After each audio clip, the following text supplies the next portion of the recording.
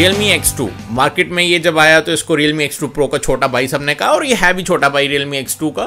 But क्या वो वैसा ही एक चार्म लेके आ सकता है मिड रेंज बजट में? क्या ये Redmi Note 8 Pro को बीट कर सकता है? आपको इसमें और Redmi Note 8 Pro में कौन सा फ़ोन लेना चाहिए? बेसिकली यही क्वेश्चंस हैं जो हर किसी के दिमाग में होंगे जो भी इस फ़ोन को देख रहा होगा। तो इस वीडियो में मैं आपको थोड़ी इसकी अच्छी चीज़ें, थोड़ी बुरी चीज़ें बताऊंगा और फाइनली लास्ट में क्लियर करूंगा कि आपको दोनों में से कौन सा लेना चाहिए। तो ज़्यादा टाइम नहीं वेस्ट करता हूँ आपका। एक क्विक इंट्रोडक्शन, मेरा नाम है अभिजीत सिंह, आप देख रहे हैं एक्सप्लेनेशन। चलिए थोड़ा रिव्यू करते हैं इस फ़ोन को। अब हम बिल्ड और डिज़ाइन से शुरू करते हैं, जैसे कि ऑब्वियसली हम हर रिव्यू में करते हैं। तो मैं ये कह सकता हूँ कि फाइनली जो Realme है उसने अपना बिल्ड और डिज़ाइन के मामले में ना अपना गेम ऊपर कर दिया है। मतलब अब आपके हाथ में ये चीप वाले फ़ोन नहीं आ रहे, प्लास्टिक वाले फ़ोन्स नहीं आ रहे कि हाँ भाई वही घिट से पिटे फ़ोन्स हैं, वही मतलब प्लास्टिक। मतलब मुझे कोई प्रॉब्लम नहीं थी, बट काफ़ी लोग ये कहते थे, और Xiaomi और फैंस में और Realme फैंस में यही टक्कर लगी रहती थी। बट ये आपको ग्लास बैक के साथ आता है, इंटरेस्टिंग डिज़ाइन के साथ आता है, और ग्रीन कलर जो कि मुझे काफ़ी ज़्यादा पसंद है, मैं वही यूज़ कर रहा हूँ बेसिकली, उसके साथ आता है। और ओवरऑल मुझे ऐसा लगा कि काफ़ी एक अच्छा मूव था Realme का कि उन्होंने फाइनली इस ग्लास बैग पे किया। और ओवरऑल हाथ में पकड़ने में ऐसे प्रीमियम फील होता है, ऐसा नहीं लगता कि चीप वाला कोई, मतलब ऐसे मिड रेंज भी नहीं लग रहा, मैं ये कह रहा हूँ। इवन अगर मैं कहूँगा ना Realme X2 Pro से बेटर मुझे ये डिज़ाइन लगा और ये लगा, और अगर Realme थोड़ा इसको उधर भी पुश कर देती इस डिज़ाइन को, ज़्यादा बेटर रहता। बट ओवरऑल काफ़ी अच्छा है डिज़ाइन। अगर आप डिज़ाइन के मामले में जा रहे हैं तो कोई आपको डरने की ज़रूरत नहीं है, अच्छा है। आगे भी आपको नॉच देखने को मिलती है छोटी सी। तो ओवरऑल मैं कहूँगा कि डिज़ाइन और बिल्ड के मामले में काफ़ी अच्छा है। बटन्स भी टैक्टाइल हैं, सब कुछ आपको अच्छा मिलेगा, तो उसकी टेंशन मत लीजिए। देन हम चलते हैं इसके मोस्ट अंडररेटेड पार्ट में। इसके क्या, किसी भी फ़ोन के अंडररेटेड पार्ट में, जो कि है डिस्प्ले।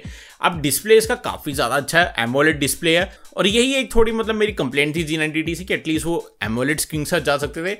अब AMOLED स्क्रीन का ये फायदा था कि इसमें इन डिस्प्ले फिंगरप्रिंट स्कैनर भी आपको देखने को मिलता है, और ओवरऑल वो काफ़ी अच्छी चीज़ है कि आपको इन डिस्प्ले फिंगरप्रिंट स्कैन देखने को मिल रहा है इस प्राइस पॉइंट में। और साथ में आपको ओवरऑल जो व्यूइंग एंगल्स हैं, जो आपको सीरीज़ देखनी है, कोई मूवी देखनी है, या यूट्यूब देखना, मेरी वीडियोस देखना चाहते हो, जो भी आप देखना चाहते हो, वहाँ पर आपको ओवरऑल काफ़ी अच्छा लगेगा। और नॉच जो है छोटी, वो ज़्यादा इंट्रूड भी नहीं करती है। तो ओवरऑल डिस्प्ले जो है ना काफ़ी बेटर है, काफ़ी अच्छा है। तो अगर आप थोड़े कंटेंट कंज्यूम ज़्यादा करते हैं, मतलब आपको यूट्यूब, नेटफ्लिक्स वगैरह देखने का शौक है, तो ये आप प्रेफर कर सकते हैं। ओके, तो स्क्रीन को चलाने के लिए ऑब्वियसली हमें चाहिए एक अच्छे इंटरनल्स, और यहाँ पे मैं अगेन Realme ने कॉम्प्रोमाइज़ नहीं किया है। अब MediaTek की चिप अच्छी है जो Redmi Note 8 Pro में है, आपको जो G90T मिलती है, बट इसमें आपको ट्रस्ट वर्दी, जो मतलब सबको पता है कि अच्छी ही होनी है, Snapdragon 730G मिलती है, जो कि अभी तक तो मतलब बाद में शायद ना हो, बट अभी तक जो है Snapdragon 855 की या 855 प्लस की सेकेंड इन कमांड है। मतलब उसके बाद 730G आता है, और G का मतलब ऑब्वियसली गेमिंग। तो गेमर्स दोस्तों, ये फ़ोन आपके लिए अच्छा है। ऑब्वियसली इस बजट के हिसाब से ये काफ़ी अच्छी परफॉर्मेंस दे रहा है। अगर आपको चाहिए कि गेमिंग रिव्यू क्या है, कैसे चल रहा है गेमिंग रिव्यू, मतलब मैंने 3 गेम्स खेली हैं, तो यहाँ किसी एक जगह कार्ड आ जाएगा, आप जाके डेफिनेटली उसको चेक कर सकते हैं। वहाँ पे आपको पता चल जाएगा कि ओवरऑल गेमिंग परफॉर्मेंस कैसा है। तो वहाँ पे आप जाके आप देख सकते हैं कि आप अगर गेमर हो तो आपके लिए कैसा रहेगा। But day to day task जैसे हम लोग नॉर्मल यूज़ करते हैं कि फ़ोन यूज़ करना, या सोशल नेटवर्किंग ऐप्स खोलना, या कैमरा खोलना, या कुछ भी खोलना, काफ़ी अच्छा था। मेरे को छोटी मोटी प्रॉब्लम हुई स्टार्टिंग में, बट वो जब मैंने रीसेट किया तो वो सब कुछ ठीक हो गया। तो इतना बड़ी इशू नहीं है वो। बट हाँ, कि जो 90 हर्ट्ज़ का मज़ा था Realme X2 Pro में, वो यहाँ आपको देखने को नहीं मिल रहा। तो वो थोड़ा मुझे कलर OS फिर वापस पुराना वाला याद आ गया। वो 90 हर्ट्ज़ से मुझे इतनी प्रॉब्लम नहीं हो रही थी कलर OS में, पर इसका थोड़ा ऐसे कलर OS हैवी लगता है। बट वो सॉफ्टवेयर में बात करेंगे। But day to day use, आप सोशल नेटवर्किंग चला रहे हो, आप कुछ भी और यूज़ कर रहे हो, इवन गेम्स खेल रहे हो, कोई आपको टेंशन लेने की ज़रूरत नहीं है। बहुत पावरफुल चिप है, और इस प्राइस रेंज के हिसाब से ये डेफिनेटली बहुत अच्छी चिप है। अब साइड बाय साइड कंपैरिजन में नहीं कर सकता, बट अगर आप गेमर हैं तो आपके लिए ये अच्छी चिप है। और अगर आपको भरोसा चाहिए स्नैपड्रैगन का, वो भी आपको इसमें मिल जाएगा। अब इंटरनल्स के बाद सब कुछ चलाने के लिए हमें एक बैटरी चाहिए होती है, और बैटरी तो इसके अंदर ठीक ठाक है। मतलब अब थोड़ा ट्रेंड सा चल गया कि 4000 mAh बैटरी को हमने रखना ही रखना है, तो इसके अंदर भी आपको 4000 mAh बैटरी देखने को मिलती है। अगर आप वेरी हैवी यूज़र हैं, डेफिनेटली आप डे के एंड तक उस बैटरी को ख़त्म कर दो कि आपको चार्ज करना पड़ेगा डे एंड, मतलब 10-11 बजे तक। अगर आप नॉर्मल यूज़र हैं या एवरेज यूज़र हैं, तो आप एक से ज़्यादा दिन आप चला सकते हैं। मे बी नेक्स्ट डे आपको 12-1 बजे उसको रिचार्ज करना पड़ेगा वापस, बट रिचार्ज में भी ये कोई पीछे नहीं रहता। अब ये इसका रिचार्ज जो आता है वो आता है वूक, जो नया वूक है 2.0 30 वॉट चार्जर, और मैं कह सकता हूँ वूक 4 है, शायद वूक 4 है, और मैं ये कह सकता हूँ कि ये भी बहुत अच्छा पार्ट है। अब X2 Pro तो अलग ही लेवल पे था, उसको अलग रखो, उसको साइड पे रखो। बट इसमें जो आता है चार्जर वो OnePlus का बेसिकली जो OnePlus के OnePlus 7T में या OnePlus 7 Pro में 30 वाट का चार्जर है, वैसा ही इक्विवेलेंट चार्जर आता है। इनफैक्ट मेरे पास जो OnePlus 7 Pro का वॉप चार्जर है वो मैंने यूज किया इसमें और वो सेम इफेक्ट दे रहा था, और ये फोन आपको 1 घंटे के अंदर फुल चार्ज करके दे देता है। मतलब ये आपको OnePlus 7 Pro वाली चार्जिंग है, एक फ्लैगशिप फोन की चार्जिंग आपको इस मिड रेंज में लाके दे रहा है। तो ओवरऑल चाहे X2 Pro जितना मतलब पावरफुल नहीं है चार्जिंग में, बट डेफिनेटली बहुत तेज है। आपको अराउंड 1 घंटे से मोस्ट प्रॉब्ली 1 घंटे के आसपास आपकी फुल चार्जिंग हो जाएगी, तो उसकी टेंशन लेने की अब जरूरत नहीं है। और बैटरी भी आपकी 1 दिन, नहीं तो अगर आप रेगुलर यूजर है 1.5 दिन चल जाएगी। देन नेक्स्ट थिंग जो हम डिस्कस करेंगे फाइनली है इसका सॉफ्टवेयर। ColorOS 6 अभी भी इसके अंदर है, मतलब ये Android 9 पे चल रहा है। जहाँ सारे फोन Android 10 पे चल रही हैं, Android 9 पे है, तो थोड़ा एक खटकती है बात। प्लस ColorOS 6 कोई हेल्प नहीं कर रहा। और 90 हर्ट्ज में अच्छा था, मैं अभी भी कह रहा हूँ 90 हर्ट्ज में मैं इंजॉय कर रहा था बेसिकली ColorOS को, बट यहाँ पे आके मुझे उतना अच्छा नहीं लगा ColorOS। देखो अगर आपने ColorOS यूज़ किया, अगर आप फैन हो तो डेफिनेटली ये पार्ट स्किप कर दो, आपको वैसे भी कोई फ़र्क नहीं पड़ने वाला। बट जिसने यूज़ नहीं, और या आप हेटर हो तब भी स्किप कर दो, तब भी आप लेने नहीं वाले हो फ़ोन को। बट जिसने यूज़ नहीं किया या जिसकी कोई प्रेफरेंस नहीं है, मैं कह दूँ थोड़ी हैवी स्किन है, थोड़ी कार्टूनिश स्किन है, तो मुझे पर्सनली इतनी पसंद नहीं आती है। मैंने पहले भी कहा है मुझे इतनी पसंद नहीं आती है। तो अगर आप ColorOS 6 को एक बारी मतलब यूज़ करके देख लें थोड़ा, मतलब शॉप पे जाके कहीं पे जाके, तो डेफिनेटली बेटर रहेगा। बट अगर आप फ़ैन है तो फिर तो कुछ भी कर लो। तो ColorOS 6 आपके ऊपर है, अगर आप यूज़ करना चाहते हो तो अच्छी बात है, नहीं तो ये एक मतलब थोड़ी खटकती है मुझे बात। बट ColorOS 7 में भी जब आएगा तब देखेंगे, वो अभी लेट ही आएगा। तो अब चलते हैं थोड़े एक्स्ट्रास की तरफ, जो कि इंपॉर्टेंट है। ऑब्वियसली किसी भी फ़ोन में एक्स्ट्रास काफ़ी इंपॉर्टेंट होते हैं। इसमें आपको वही यूजुअल हेडफोन जैक देखने को मिलेगा, थैंक गॉड। देन आपको USB Type-C देखने को मिलेगी, जो कि फास्ट चार्जिंग कैपेबल है, जैसे मैंने आपको पहले बताया। सिंगल स्पीकर देखने को मिलेगा, ठीक है प्राइस रेंज के हिसाब से मुझे कोई प्रॉब्लम नहीं है। बट Realme थोड़ा सा मतलब इनोवेट कर सकती थी, थोड़ा हिला सकती थी मार्केट को अगर ड्यूल स्पीकर दे देती। बट आपको मिल रहा है सिंगल स्पीकर, और वो भी एक मोनो आपको मिल रहा है, तो इतना आपको कुछ एक्सपेक्ट करने की जरूरत नहीं है। बट लाउड था काफ़ी ज़्यादा, मुझे कोई प्रॉब्लम नहीं हुई ओवरऑल। साथ में आपको यहाँ पे ट्रिपल स्लॉट देखने को मिलता है, तो मतलब आप 2 सिम और एक मेमोरी कार्ड यूज़ कर सकते हैं उन लोगों के लिए जो यूज़ करना चाहते हैं। मैं यूज़ नहीं करता तो मुझे इतना इफेक्ट नहीं होता इस चीज़ का। और इन डिस्प्ले फिंगरप्रिंट स्कैनर देखने को मिलता है, जो कि अगेन इंप्रेसिव है। ठीक है Realme X2 Pro जितना फास्ट नहीं है, ऑब्वियसली बात है, वो X2 Pro है तो उसका ज़्यादा फास्ट होगा। बट ये OnePlus 7 Pro जितना फास्ट है। मैंने इसको side by side unboxing video में कंपेयर किया, तो अगर वो देखनी है तो वो भी यहाँ पर आ जाएगी।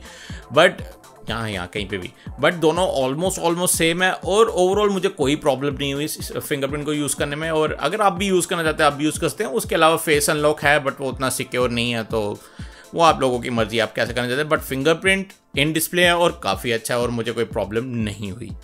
और फाइनली जो काफ़ी लोगों के लिए इंपॉर्टेंट है, कैमरास। अब मैंने एक पूरा कैमरा कंपैरिजन किया इसका OnePlus 7 Pro के साथ। उसमें मैंने videos, macros, night mode, day light photo, 64 megapixel versus 48 megapixel सब कवर किया। वही वीडियो अगेन ऊपर कार्ड आ रहा होगा, कहीं दिख जाएगी। अगर मैं आपको एक छोटा समरी दे दूं तो मैं इतना कह सकता हूँ, मिड रेंज फ़ोन है, और ओवरऑल मिड रेंज फ़ोन के हिसाब से बहुत से इसके कैमरे हैं। OnePlus 7 Pro को ये टक्कर दे रहा था, और ओवरऑल मुझे ऐसा लगा नहीं कि हाँ भाई ये फ़ोन बेकार है या ये फ़ोन तो नहीं कर रहा। 16 या 17,000 के हिसाब से ये फ़ोन बहुत अच्छा कैमरे के मामले में। अगर आप कैमरा के लिए इसको लेना चाहते हैं, आप कह सकें G90T का भी ऑप्शन है, डेफिनेटली ऑप्शन है, बट ये भी एक ऑप्शन है। तो बेसिकली मैं ये कहना चाहता हूँ कि G90T और जो Realme है उसमें फ़र्क क्या आएगा, जो कलर प्रोफाइल है। अब Xiaomi थोड़ी कलर न्यूट्रल प्रोफाइल रखता है, मतलब उस जैसे ये लोग ग्रीन को ज़्यादा ही ग्रीन कर देते हैं, एकदम कलरफुल बना देते हैं। Xiaomi वैसा नहीं करता, मतलब करता है बट इतना नहीं करता। और मुझे पर्सनली इन दोनों में से Xiaomi की कलर प्रोफाइल ज़्यादा पसंद है, वो मेरा अपना पर्सनल ओपिनियन है। बट अगर आपको Xiaomi की कलर प्रोफाइल पसंद नहीं है, आपको इसकी ज़्यादा पसंद है, क्योंकि देखो परफॉर्मेंस दोनों की ऑलमोस्ट इक्वल है। मतलब जब बात ये आती है कि कौन ग्रीन को ज़्यादा ग्रीन करता है या कम ग्रीन करता है, वैसे ही एक बात आती है। तो घूम फिर के आपको डिसाइड करना है। मेरे पास Redmi Note 8 Pro नहीं है तो मैं कंपेयर नहीं कर सकता। आप एक बार कंपैरिजन देख लो, आपको दोनों में से कौन से फोटोज दिखने में ज़्यादा अच्छे लगते हैं वो आप डिसाइड करो। बाकी तो ऑलमोस्ट सिमिलर ही है। और रही बात ओवरऑल क्वालिटी की, डेफिनेटली आप इसमें चूज़ कर सकते हैं, इसको चूज़ कर सकते हैं, क्योंकि ये ओवरऑल बहुत अच्छा फ़ोन है और मुझे कोई ऐसा परफॉर्मेंस में लैग नहीं लगा या कैमरा परफॉर्मेंस बेकार लगा। तो ये आप ध्यान में रख सकते हैं। बाकी अगर आप एक बार कंपैरिजन देख लेंगे तो आप भी के लिए अच्छा रहेगा। और फाइनली बात है अब वर्डिक्ट की, तो बेसिकली मैं इसको रेकमेंड तो आंख बंद करके करना चाहता हूँ। देखो, रेकमेंड करना इजी है, प्रॉब्लम ये है कि लोग बोलते हैं चूज करने के लिए। अभी मेरे किसी व्यूअर ने पूछा था कि Redmi Note 8 Pro versus this मैं कौन सा लूँ। Realme XT को तो अभी बाहर निकालो। Realme XT मुझे लगता है इसके आने के बाद इतना वैलिड नहीं रहा। हाँ, ये 4 GB का जो मॉडल है वो 17,000 में मिल रहा है, बट मैं भी 4 GB यूज़ कर रहा हूँ, मुझे एज सच कोई प्रॉब्लम नहीं हुई। अगर आप लॉन्ग टर्म के लिए 2 साल के लिए यूज़ करना चाहिए, डेफिनेटली 6 GB की तरफ जाइए, क्योंकि 6 GB फ्यूचर प्रूफ है। और 6 GB आपको आई थिंक 1-2 हज़ार महंगा पड़ेगा। अब वहाँ पे आपको थोड़ा प्रॉब्लम आ जाएगी, क्योंकि 6 GB वाला मॉडल जो है वो आपको 15,000 में मिलता है Redmi Note 8 Pro का, और ये आपको कुछ 18,000 में मिलेगा। मैं एग्जैक्ट प्राइसिंग यहाँ साइड में आ जाएगी आपके किसी एक साइड पे।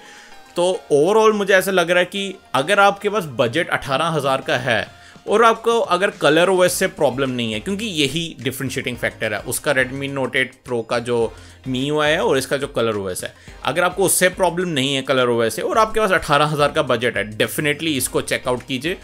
दूसरा रीज़न, एक वैसे वो कोई खास रीज़न नहीं, मैं इसकी कोई गारंटी नहीं देता, बट स्नैपड्रैगन थोड़ा रिलायबल चिप है, और ये चीज़ सेम मैं मीडियाटेक के लिए नहीं कहता। अभी के लिए अच्छी चल रही है, बट फ्यूचर में मे बी उसकी लॉन्ग टर्म लाइफ ना हो। अब मैं ये नहीं कह रहा कि डेफिनेटली उसकी लॉन्ग टर्म में अच्छी नहीं चलेगी, बट हो सकता है, क्योंकि किसी को नहीं पता मीडियाटेक का। बट स्नैपड्रैगन यूजुअली जो पास्ट रिकॉर्ड रहा है हमेशा अच्छी ही चिप्स बनाती आ रही है, तो ये एक अगर आप थोड़ा कंसिडर कर लेंगे तो ये भी एक चीज़ है। और तीसरी चीज़, अगर आपको कंटेंट ज़्यादा कंज्यूम करना है, मतलब अगर आप YouTube ज़्यादा देखते हैं, Netflix ज़्यादा देखते हैं, तो डेफिनेटली ये फ़ोन ज़्यादा बेटर है, क्योंकि अगेन AMOLED स्क्रीन है। तो AMOLED स्क्रीन में आपको ओवरऑल अच्छा कंटेंट दिखेगा, व्यूइंग एंगल्स अच्छे हैं, ज़्यादा ब्लैक होंगे और कलरफुल और अच्छा दिखेगा। तो अगेन मैं एक रिवाइज कर देता हूँ, अगर आपका बजट है अच्छा खासा 18K तक आप खींच के ले जा सकते हैं, तो डेफिनेटली कलर ओएस से आपको कोई प्रॉब्लम नहीं है, तो अगेन टिक मार्क। और फाइनली अगर आप कंटेंट ज़्यादा कंज्यूम करते हैं, गेम्स के लिए दोनों ऑलमोस्ट इक्वल हैं, तो इसलिए मैंने गेम्स को कंसिडर नहीं किया। कंटेंट ज़्यादा कंज्यूम करते हैं, यूट्यूब वगैरह ज़्यादा देखते हैं, तो आप डेफिनेटली ये चीज़ ले सकते हैं। बाकी अगर इनमें से एक भी चीज़ या मे बी कलर ओएस आपको पसंद नहीं है, तो आप Redmi Note 8 Pro की तरफ जा सकते हैं। आई होप इससे आपको थोड़ा बहुत क्लियर हो गया होगा और आपको थोड़ा हेल्प होगी कि ढूंढने में फ़ोन अपने लिए। अगर कुछ आपकी अभी भी डाउट्स हैं, कमेंट सेक्शन पूरा पड़ा हुआ है, पूछो, मैं डेफिनेटली रिप्लाई करूंगा, जितना हो सकता है मैं अपनी तरफ से रिप्लाई करूंगा और आप लोगों के क्वेश्चंस को आंसर करने की पूरी कोशिश करूंगा। तो बस फिलहाल के लिए इतना ही था इस वीडियो में। अगेन क्वेश्चन है तो नीचे कमेंट पे पूछ लीजिए। वीडियो पसंद आया तो लाइक कीजिए और शेयर कीजिए अपने फ्रेंड्स और फैमिली के साथ जो भी है फ़ोन लेना चाहते हैं। और फाइनली सब्सक्राइब करना मत भूलिएगा, ताकि मैं ऐसा ऑसम कंटेंट आप तक लेके आता रहूँ और आपको भी ऐसा कंटेंट मिलता रहे, आप भी कंज्यूम करते रहो और आपको भी और फोन्स की कवरेज मिलती रहे। और मैं मिलता हूँ आपसे अपनी अगली वीडियो में, तब तक ले टेक केयर, बाय बाय।